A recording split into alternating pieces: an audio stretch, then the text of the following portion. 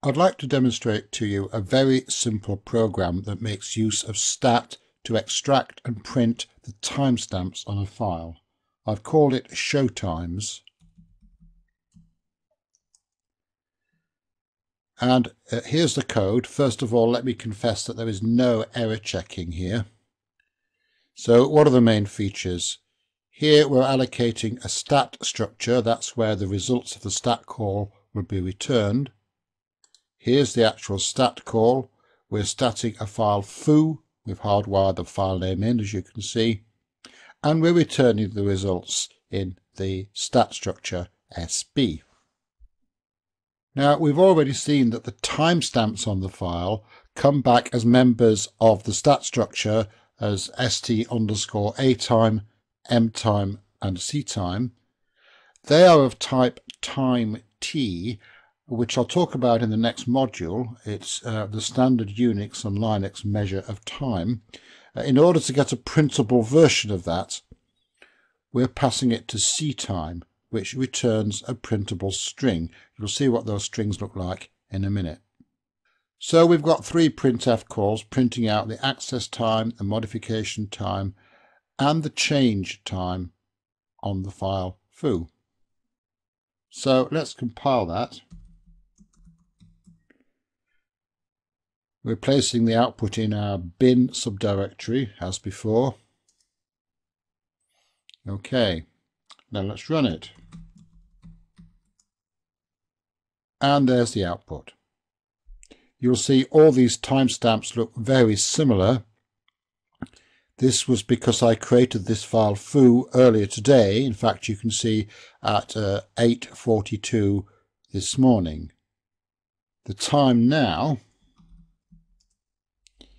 is just 1600 hours there. Let's see if we can affect the timestamps on this file. First of all, let's make a copy of foo, calling it bar. Let's run showtimes again. And you'll see here that the access time has indeed been updated to now, or a moment ago. The other two timestamps are unchanged. That's to be expected. The cp command has read the file, so it's only the accessed timestamp that's been updated. Let's try changing the permissions on the file to something like this.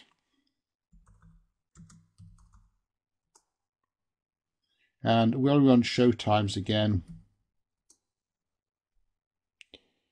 And now if you look carefully, you'll see that the last change time has been updated. You've got to look carefully at these timestamps because, of course, everything's happening within quite a short time scale. So you really need to look at the minutes and the seconds on the timestamp to see which one is later.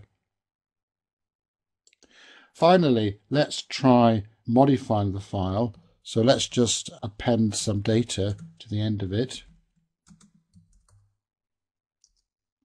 And we'll look at the timestamps again.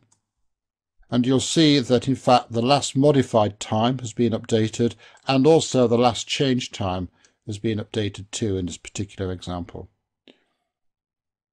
So you begin to get a feel there for what the three timestamps mean and what kind of activities cause them to be updated. Now, one of the things that you might think is a little bit odd is that Linux needs to write to the inode to update the atime timestamp just because a file has been read. And this can cause problems on some file systems like the flash memory file systems that have a limited number of read-write cycles.